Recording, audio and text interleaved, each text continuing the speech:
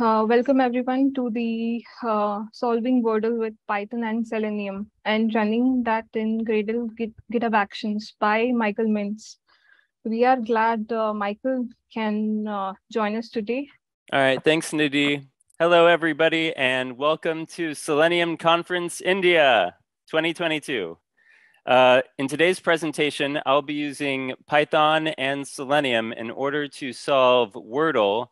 And there are a few different versions of the Wordle website. So if anyone is not familiar with Wordle, it pretty much looks like this. You get to guess letters and figure out what the correct word is. And if you get a yellow letter, it means that the letter is not in the correct place. And if you get a green letter, it means that it is in the correct place. So I'm going to start a screen share so that you can start seeing everything that I see. This is what Wordle looks like. You have yellow letters and you have green letters, and you have to guess the correct word, and it gives you hints by telling you what letters are in the correct place and which letters are in the incorrect place. So we can use automation to solve Wordle. So if we do pytest wordle-test.py, it's going to run a Python program that guesses Wordle for you.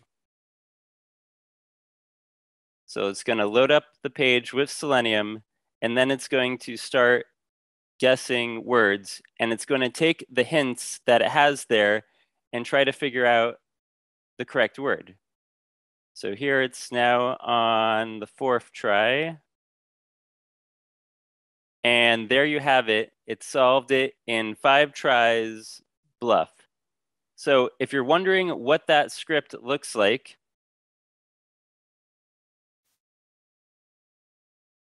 this is the Wordle test. It's some simple Python, but essentially it's going to open up the New York Times website, which has the Wordle game. And then it's going to initialize the word list, which basically searches through a pre-existing list of words so that you can see, so that it can generate a full list from that and use that to make guesses. Now, the full Wordle list does not include all possible 5-letter words. They've basically pruned the list in order to make it so that maybe bad 5-letter words don't show up as possible solutions. That way it's still, you know, friendly, kid-friendly, etc. So if anyone is wondering how that script works, there is a Python web automation framework that I created called SeleniumBase that essentially allows you to work with Shadow DOM more easily, click elements. It automatically waits for page elements to fully load before interacting with them so that you don't need additional sleeps or waits in the code. This SeleniumBase is available on GitHub. It's open source, so you can see all the code if you're interested.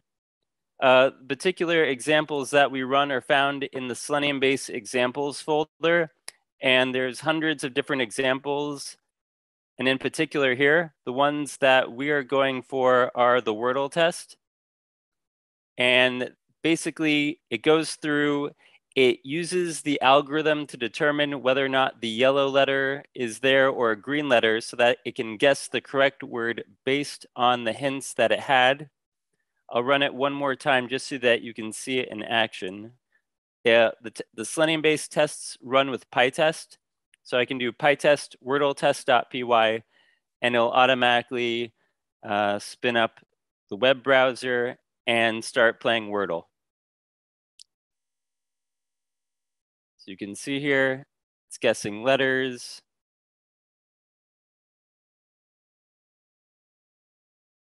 And here we go. Once again, it guessed it in 5 tries, but every time it runs a little bit differently because it's using a randomized algorithm. Now, about a month ago, the website had a full redesign and they got rid of all their shadow DOM elements, which basically is a page within the page. So in order to show you how it looked on the original site, we can use the web archive in order to see the original Wordle page before they changed it. So if we do pytest Wordle archive test.py, it's going to open up the web archive, which is basically a copy of all past websites so that you can see how the Wordle game did in previous renditions.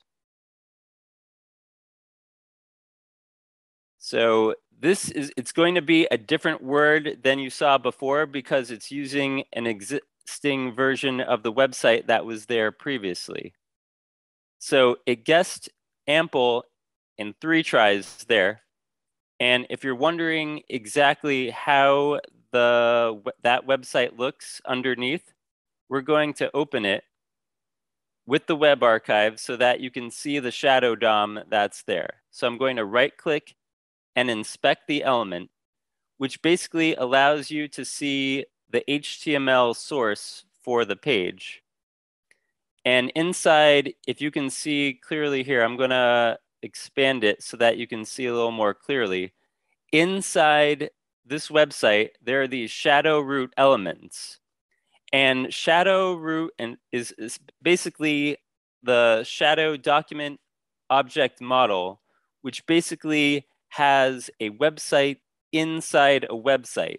And interacting with these shadow elements, in order to do that, you need Selenium 4, and you need the latest version of Chrome or a Chromium browser. And from there, you're able to interact with the shadow DOM elements in order to click the buttons and pretty much interact with the page. Now, the shadow roots definitely complicate the interaction with a web page because you have to specifically jump into the shadow root before interacting with it. So if you wanted to say, click a specific button, I'm just going to exit out of there. You need to basically interact using the shadow root because you'll switch in and then you'll click inside. So if we were to go into the script that interacts with the shadow DOM, we have here the test Wordle archive test. You'll see that it uses a special syntax such as here to interact with the shadow DOM elements more easily than you would if you were going to directly use a Selenium command to do that. So it uses the : shadow selector. It's basically a unique selector to SeleniumBase, but essentially it'll go to this selector, it'll jump into the shadow root that is there, and then it will look inside for another element, and then it will let you jump inside the shadow root again so that you can click the game icon. For instance, here, this lets you close the initial screen that pops up whenever you go to Wordle for the first time. So this is interacting with shadow root elements using Wordle. So now that we have that, let's jump back into the example that we have here. So essentially, if you weren't using SeleniumBase to get to the shadow root, you'd need to use a command such as this to click it. And it gets much longer because you have to individually pierce the shadow root elements. So first, you could do something with Python driver.findElement by CSS selector, the game app, and then you could do .shadowRoot. And .shadowRoot will then take you inside the first level of shadow root. And then from there, you'd have to find another element inside of it and then keep going through the shadow root so that it becomes a significantly long line. However, with SeleniumBase, it simplifies the interaction with Shadowroot so that this giant line here can be done entirely with just a self.click line, self.click game app, and then it pierces through the Shadowroot and lets you basically interact. I'm going to run that test again so that you can see it interacting with the particular Shadowroots from the Wordle archive website. So it's loading in now, and this is the version that has the Shadowroot.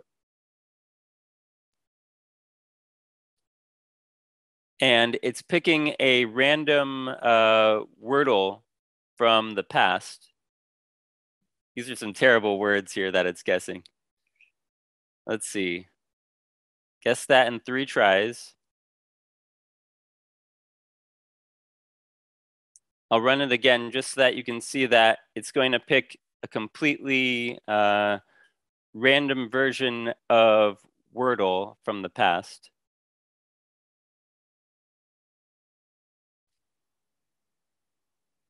And every time it runs, it's going to guess different words in order to get to the final word.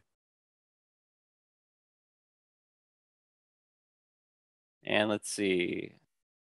Try number 4, shall. Okay, so here the word was shall, and it took 4 different tries to guess that. So if you're wondering how to run any of these example scripts that you see here, all that is accessible from the SeleniumBase website, where you'll find examples like this and many others. So let's see. The one that we just ran here with the shadow root, that is the Wordle archive test. And I'll just walk through how the whole script works. So first, it's going to generate a random Wordle from the past using the existing format that is set up for it.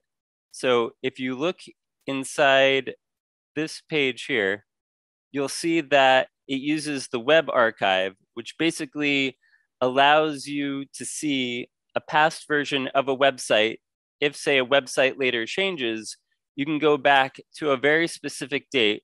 So here, 2022, this one was April 17th, and it had a timestamp from that day, and it used the Wordle website. So it basically went through and found the past Wordle in order to get to that. So I generate a URL that looks like this from here so that I can get to the past Wordle version. And then I initialize the word list. And then I basically pick a random word. So I do word equals random.choice self.wordList. In Python, this random.choice essentially lets me pick a random item from a list of words. And the self.wordList, I already pre-calculated at the beginning, which basically has all possible 5-letter words that will be available when you're guessing Wordle. So random.choice gave me a random word. And when I started guessing, I basically mapped out the various letters inside Wordle so that I can click the buttons. And after I go through a round of guesses, I basically try to calculate what letters are yellow and what letters are green, because that will tell me whether or not I've guessed a correct letter or a letter is not in the correct place. And it goes through this algorithm at the top here where I modify the word list, where essentially, based on the hints that it gives me, I prune out words that are no longer possible because the letter isn't there or it's not in the right place, etc. And therefore, I keep shortening the list of guesses that I have until eventually I keep clicking through and there are no other guesses that I can do, and I'll eventually reach the correct word, hopefully in the 6 attempts that I have. So I'm going to run the Wordle test on the latest version of the New York Times website, and it's going to run a little faster because it doesn't have to deal with the shadow DOM because they changed the website. So here it guessed lipid. It saw that the L was not in the correct place, so it's going to use those hints in order to try to guess the correct word. And as you can see here, it took those hints and we basically solved Wordle, and you can run it every time. And every time it's going to run a little different because it's using a randomized word generator that basically will sift through all words that are still valid. All right, so let's go back to the main thing. So just want to make sure I'm covering all the main things that I want to cover in the presentation. Why are we automating Wordle? Well, it's fun to use Selenium to play games and solve puzzles that aren't necessarily around test automation, because Selenium isn't just for automating testing of websites. It's used well for basically automating all sorts of tasks that pretty much anything that you want to automate on the web. Anything where there's a web page, you can interact with the elements and essentially make anything possible. Now that we have Wordle running, we can now take the script and run it inside GitHub Actions. So now that we have that, let's take a look at one of the GitHub actions that I have running that's actually solving Wordle. So you'll see here in the MD Mintz SeleniumBase examples under GitHub, you have GitHub Actions. And if you click on, say, the top one, you'll see that the script has been running on Ubuntu, Mac OS, Windows, etc. So let's see, if we click on one of them and we jump all the way to the Wordle test, you'll see that the word it guessed was bluff, and it got it in 5 attempts. So this is an example of using GitHub Actions in order to run Wordle. And if you're wondering how exactly to generate the script for this, let's see, that GitHub Actions file will look like this. For instance, for Python, Python package.yml, and the .yml file represents YAML format, which is the format that you'll likely be using when creating automation to run in GitHub Actions. So to create that file, you could set it to run on a cron schedule, which is what I did, which basically means it'll run at the 30th minute of every hour. And it will run on the main branch, and you can specify all the various OSs that you want to run on, such as Ubuntu 20.04, Mac OS, Windows, etc., and the Python versions. So right now I'm running that script on 3.7, 3.8, 3.9, and 3.10. You set up the matrix. You'd install dependencies.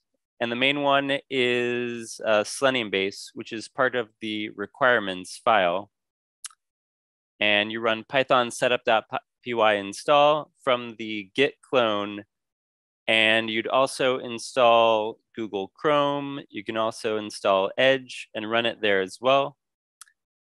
And once you've installed the drivers, and you can do that with a command such as SeleniumBase install Chrome driver, or SeleniumBase install Edge driver, or Gecko driver, etc. Those will download automatically the SeleniumBase web drivers that you need in order to interact with the web browsers that you're spinning up.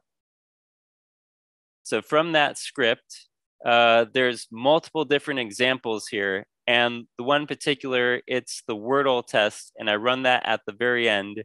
And in case it can't get it in the 6 guesses that it has, well, it's not a total guess because it's using hints. So it's very educated guesses where it prunes out the words. A command such as -- reruns equals 5, it's basically a pytest option, which will allow you to rerun a script if it fails. And in the case that Wordle, because there's a lot of randomization involved, if it's like a really tough word to guess, then I make sure that there's plenty of room to get that word so that when it actually runs in GitHub Actions, you can see, all right, I want to know how it's running on the latest version of Windows, and it runs a script. And let's see here, it took 6 attempts to get bluff, etc. So this is GitHub Actions, and it's really easy to just work from an existing .yaml file in order to set this up.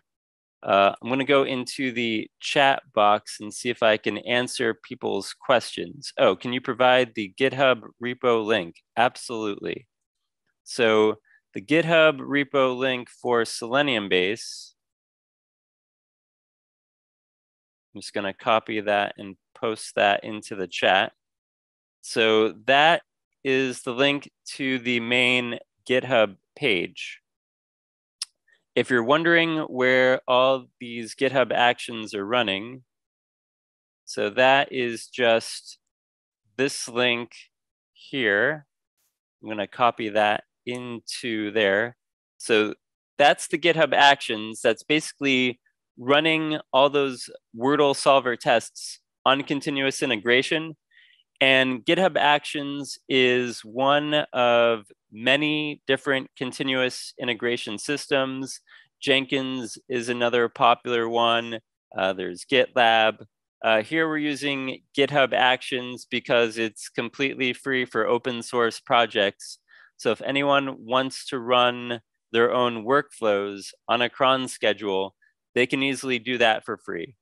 And if people aren't sure how to create a new workflow, you can go into Actions New Workflow, and it'll even show you how to get started so that you can start creating your Python packages, etc., that you might want in order to basically create a whole GitHub Actions workflow for that. And you can use like Anaconda, there's a Python application, there's a published Python package, or just Python package, which is the simple one that I used, and it helps you get set up. But if you're looking to run something more advanced, you can use the existing scripts that I've already created. And if you're wondering just a little bit more about the GitHub actions for the SeleniumBase examples, all that can be found in the, let's see, I've got an MD Mintz GitHub folder, SeleniumBase examples. And if you go into .github/workflows, this is the general location that you'll find your GitHub action scripts. And that's where you'll find your Python package.yml file. And you'll immediately get the script there where you can set the cron schedule, and you can set how many parallel tests to run at the same time, such as here. You basically copy paste the script and then modify it. You can easily make changes so that everything is already set up and ready to run. It automatically takes care of installing web browsers for you for your tests, as well as showing you how to structure a test run. And if you're wondering, you've probably been looking and seeing that we're using pytest to run all the scripts. And pytest is essentially a Python unit testing framework. I know I'm going a little bit out of order, jumping around, like getting into the main examples, then going back, taking a step back and saying, oh, by the way, pytest is used to run all the scripts that you see here. And it's probably Python's most powerful unit testing framework. it gives you a nice structure and gives you like output so that you can see what's going on, and you can even generate a fancy report. So let's say I run the script again, and I want to add a few additional command line options such as --dashboard and --html equals report.html. If I run the Wordle test now, it's going to create a dashboard and a full test report of everything so that you can see exactly how everything looks as a test report. And pytest HTML reports is a common pytest feature. So I'm running it again, but this time I use the advanced command line options so that I can generate the report.html file. So if I open that,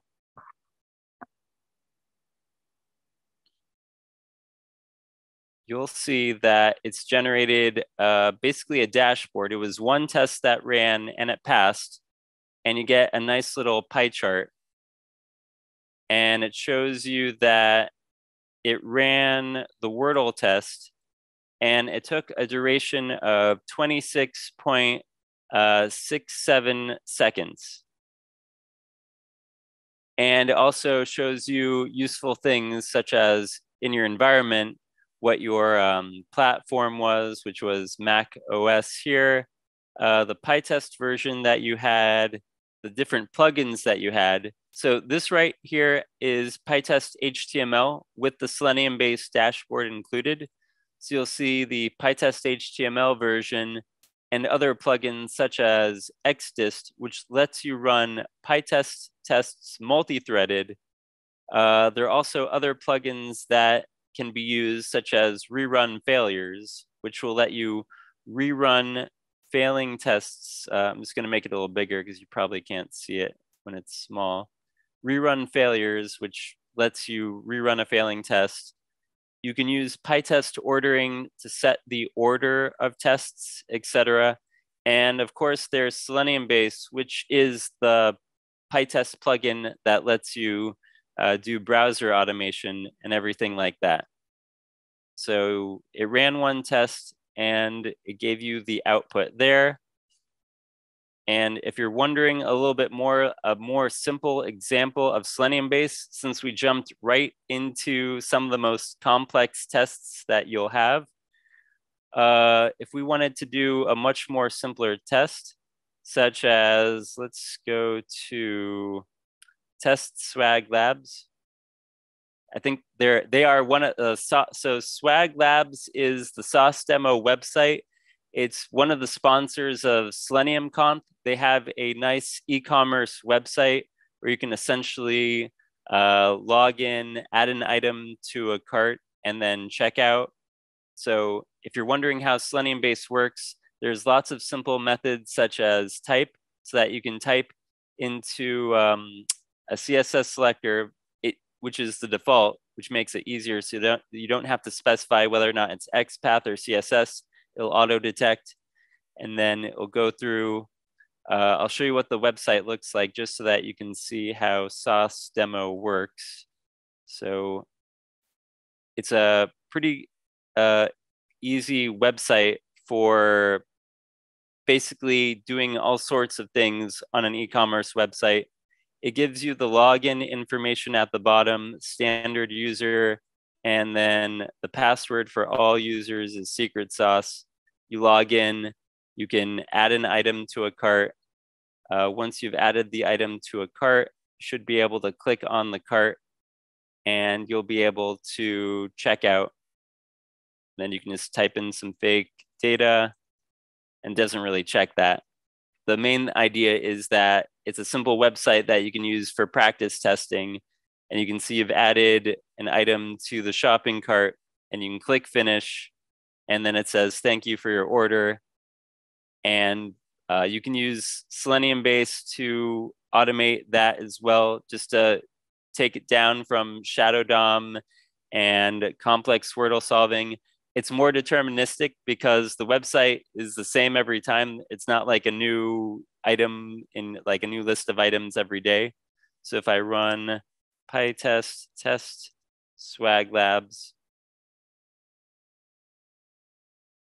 and it'll just do a simple test just so that you can see SeleniumBase handling all sorts of things. So it's going to log in, it's going to add an item to a cart, it's going to check out and verify. One of the cool things that you can do with SeleniumBase is slow the test down with demo mode so that you can see exactly what the test is doing as it runs. So if I do pytest and then the test I want to run and do -- demo as a pytest command line option, it's basically going to highlight the various items that are on the page that it's going to interact with. So you can see that it's highlighting the fields that it's going to interact with.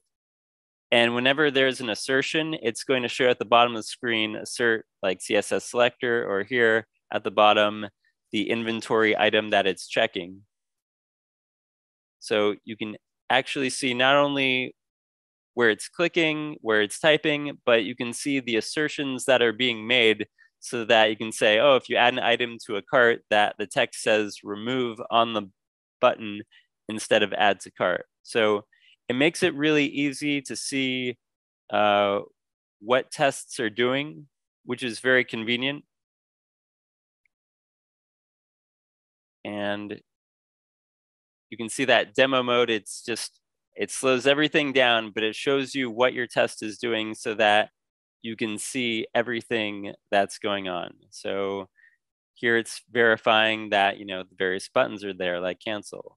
And here it's going to slowly type in the fields that are there. And you can see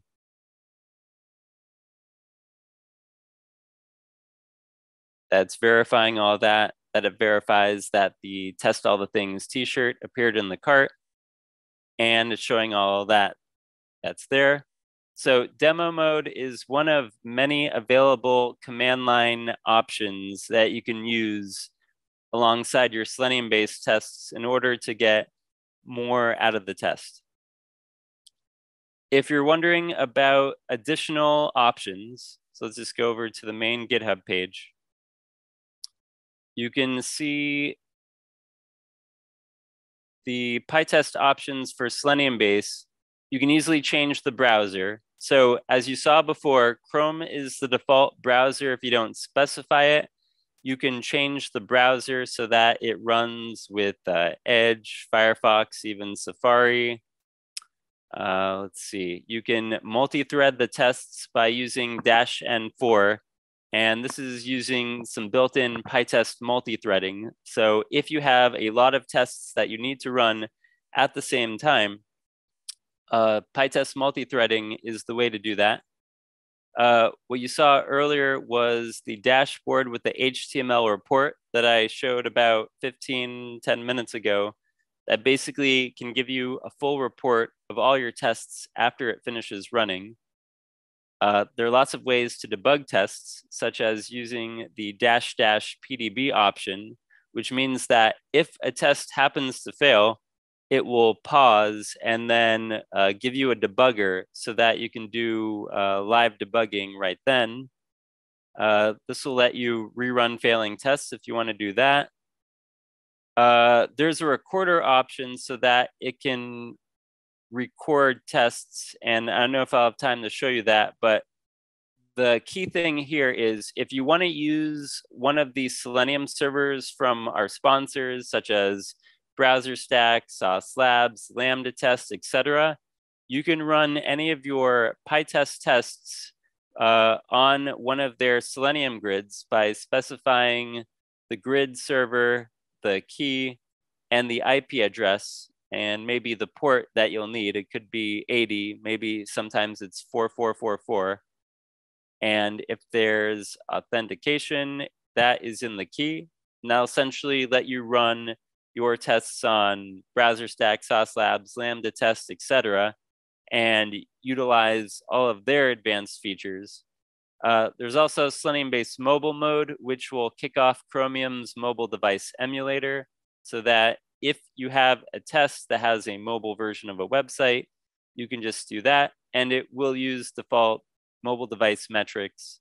So if I just do, let's see, pytest, my first test -- mobile, that is going to go back to the sauce demo site, but it's going to use the mobile version, which as you can see, it's slightly different from before. And you'll be able to run a mobile test, not just the regular web test, just by adding the -- mobile as a command line option. And of course, there's a lot more options that you didn't get to see here, but there is a full list on the SeleniumBase page on GitHub. The dashboard looks like this. So if there's a lot of tests, you can see your failing tests, your passing tests. Here's what it looks like with the, some failing tests at the top, and there's logs so that if there is a test failure, you can see what went wrong. And we didn't run any failing tests right now, but I'm just going to quickly do pytest test suite and then -- HTML equals report.html and -- dashboard and -- rs. I'm just going to do one more quick suite of 4 2-second tests so that you can see what the logs look like when a test fails. And it'll take screenshots and all that and give you all the info. So here we have a dashboard.html. So if we were to open that inside a new window, you can see that here it ran 4 tests where 2 failed and 2 passed. And inside the data folder, you'll have things such as basic test info, which shows you the tests that you ran, the last page that it was on, the browser it used, the driver, and the date that it ran with my time zone, etc. And then the stack trace. And the most important thing, it will have the screenshot right here that you can click on it and see what went wrong. All right, let me go back to the chat. So we have Q&A. Let's see. We have a question from Vishnu. In the word puzzle, how is it identifying yellow color and proceeding further? And how is it identifying green color? Okay, so inside the website, when you're running Wordle, so I'm just going to quickly get that back so that we can see. Chat window is blocking the screen. Oh, there we go. Okay, so on the website itself, I'm going to show you how that looks. So if we go to Wordle, it's going to quickly jump directly to it. If you guessed a word such as stuff, I think the answer was bluff, and we're going to do enter.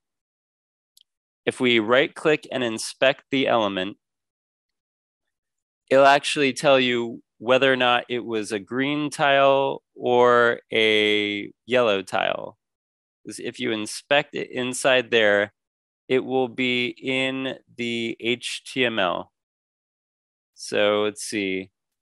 Data title, data state equals correct. There, that is the main thing there. So if you have a word in the correct place or a letter in the correct place, it's going to show a data state property equals correct. Now, if it is in the wrong place, it'll say, or if it's not, the letter is not there at all.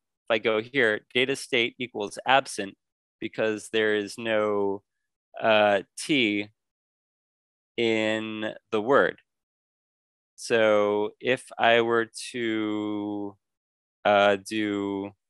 let's do blunt, where letters aren't going to be in the correct place, you'll see, oh, that's not a good one because let's do, here we go. There's a yellow one. So here the U is in the incorrect place. So you can do data state equals present. And inside the HTML, based on that, you can say, okay, the word or the letter U is not in the correct place, but it is in the word. So the CSS selector for that would be data state present there. All right, let's see. Let's back to Q&A. Any more questions, technical? All right, well, we're gonna do one more quick thing for the recorder so that you can see how the recorder works. Let's see.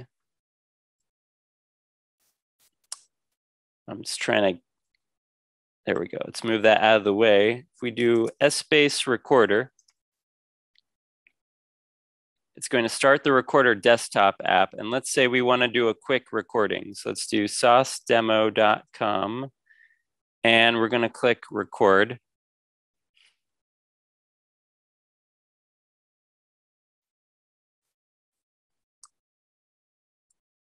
It's going to go here, and if I copy standard user in here and I copy secret sauce in here and I do a login, and I'm going to add 3 items to the cart.